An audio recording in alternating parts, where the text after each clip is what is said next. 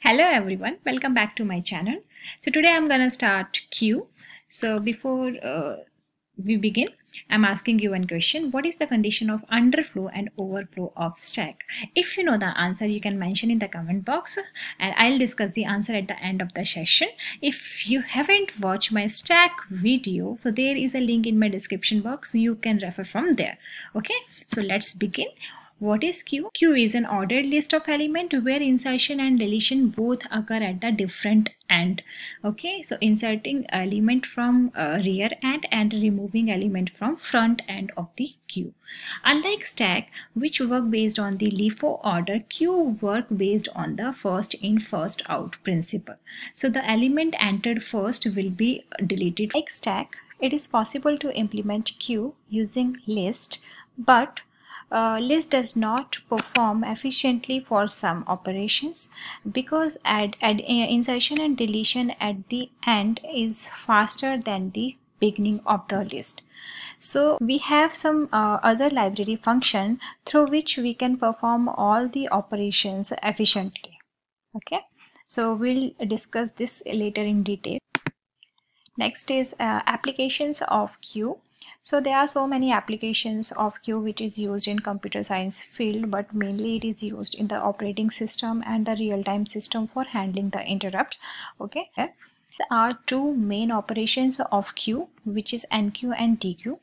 As I have mentioned, Enqueue occur at rear end and Dq is occur at front end.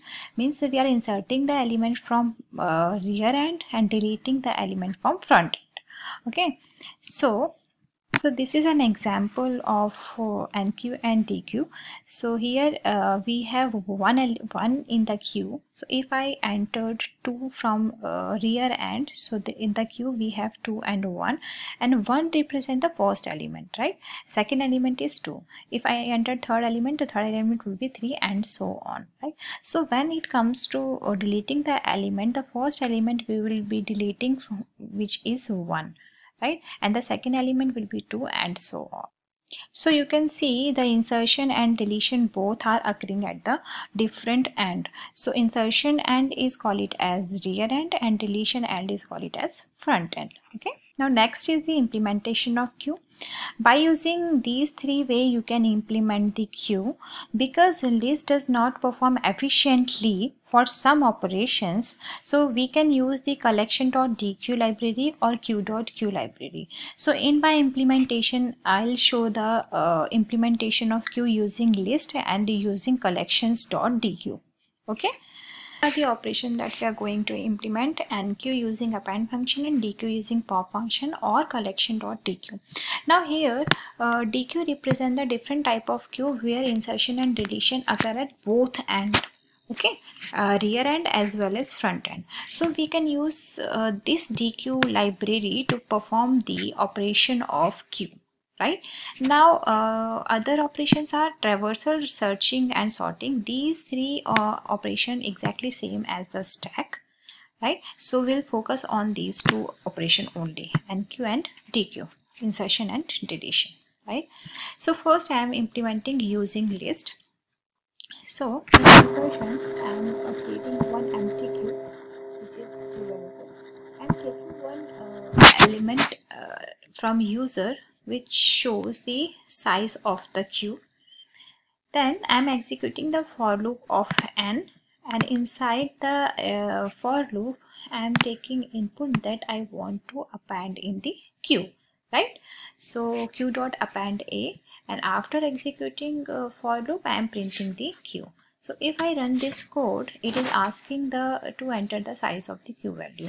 Let's suppose I want to enter 4 elements, right? And the elements are 1, 2, 3, 4. So if I enter, so it will create the queue which is holding 4 elements, 1, 2, 3, 4. Okay, deletion operation. Now in deletion operation we already have one existing queue which is holding 1, 2, 3, 4, 5 elements inside. Okay, now n represent the number of element that we want to delete or remove from the queue. So by using this for loop I am removing the element by using pop function. Now here I have mentioned 0 argument inside the pop function. So this 0 argument represents that we want to remove the element from beginning. Otherwise, if I have mentioned only pop, so this will remove from the end, right? So let's suppose we have elements 1, 2, 3, 4, 5. Okay, so if I run this code, so using pop deletes the element from last. So it will delete number of elements we want to delete 2. So it will delete 4 and 5, right? So because the implementation of queue says the deletion should be occur at the front end, so here 0 represent the front end. So if I run this now, 2 element deleted, so now 1 and 2 is deleted. The problem of using pop's 0 is it takes more time than pop function, right? So in stack, if we are applying pop function, it will take order of 1 time, but here pop 0 function takes order of n. How it works? Let's suppose pop automatically delete from last, right? So first we have to scan the whole list till we reach the first element. So after removing the first element, then we have to shift the every element in one place left hand. The reason pop 0 function takes some time. Okay, so now we are implementing the queue using collection.dq, importing Dequeue from collection library.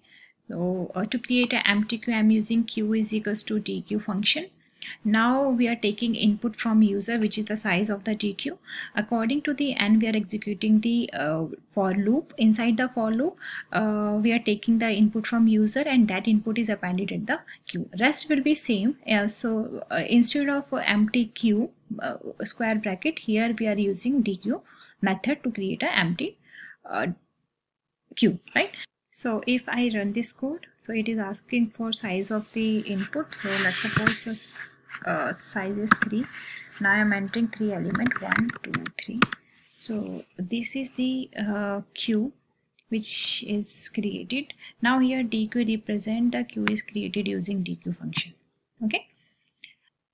Now in deletion, again we are importing Dequeue from collection library, and we are creating one queue by using Dequeue function, and the elements are 1, 2, 3, 4, 5, right? And here I am using queue.popleft method 2 times. So these are the method used to remove the element from left hand side, right? So after executing this code, so it will remove 2 elements in the leftmost side. So 1 and 2 will be deleted after executing this code, right? So Dequeue 3, 4, 5 are left. So by this collection library, we can remove the disadvantage of pop 0 function because it takes order of n time to execute or to remove the element, and this pop left function takes order of 1 time, which is a constant time to remove the elements. So instead of using pop function, you can use the collection library by importing Dequeue method. Come back to the question. Answer of this question is let's suppose the size of the stack is equal to max and top of the element of stack is equal to n, right? So underflow condition will be n is equal to -1, means there is no element in the stack and still we are trying to delete the element from stack. So this will raise the exception underflow. Okay. Now second one is overflow condition. So overflow condition will be n is equals to max -1, right? So if this condition is true, means the stack is already full and still we are inserting the element in stack. So this will raise the exception overflow, right? So these are the 2 conditions of stack. So that's all for today's video. Thank you for watching my video. Have a good day.